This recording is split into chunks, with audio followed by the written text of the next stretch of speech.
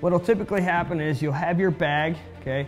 You'll stick it underneath the buttstock, you'll get settled in your position, you'll look through the scope and realize that your crosshair is above your target.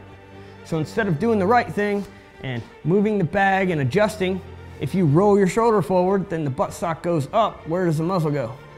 Down, right? So we've cheated the system.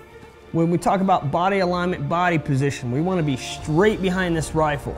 Every one of these fundamentals that we talk about, they all come back to, I'm doing this because it's letting me be consistent.